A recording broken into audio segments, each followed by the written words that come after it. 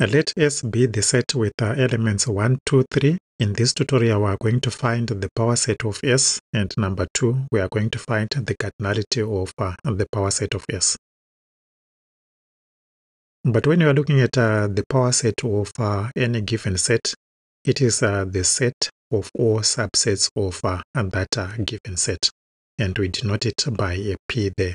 So in this case, we are looking at the set of all subsets of that given S there. And to write those subsets of S there, we'll need to recall some results. And the first one that I want to look at is we should know that the empty set is a subset of any given set. So in this case, using the result from that theorem there, we will know that the empty set is a subset of that given S. So would have the empty set there is a subset. And then we'll now go on and look at the other subsets, the other elements that are there. We have the set of the element 1, the set of the element 2, the set of the element 3, and the set of the element 1 and 2, and the set of the element 1 and 3, and the set of the element 2 and 3.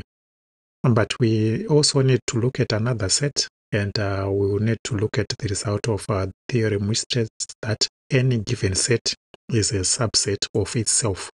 So in this case, the given S there is a subset of itself. So we can write it in the power set there. So that's another subset. So that's the power set of S there. Those are all the subsets of the given set S. We can now move on to cardinality of the power set. We are having the empty set there, and then the set which is 1, the set which is 2, the set which is 3, the set which is 1 and 2, the set which is 1 and 3, the set which is 2 and 3, then the set S itself. And those elements, when you count them, they are 8. So we have the cardinality of the power set of S is 8. But we can find the cardinality of the power set of S using another formula. We know that the cardinality of the power set of S is equals to 2 to the power the cardinality of the set S. In this case, our S there has 3 elements. Therefore, the cardinality of S there is a 3. And using that formula, we have the cardinality of the power set of S is 2 to the power 3. And 2 to the power 3 there gives us an 8.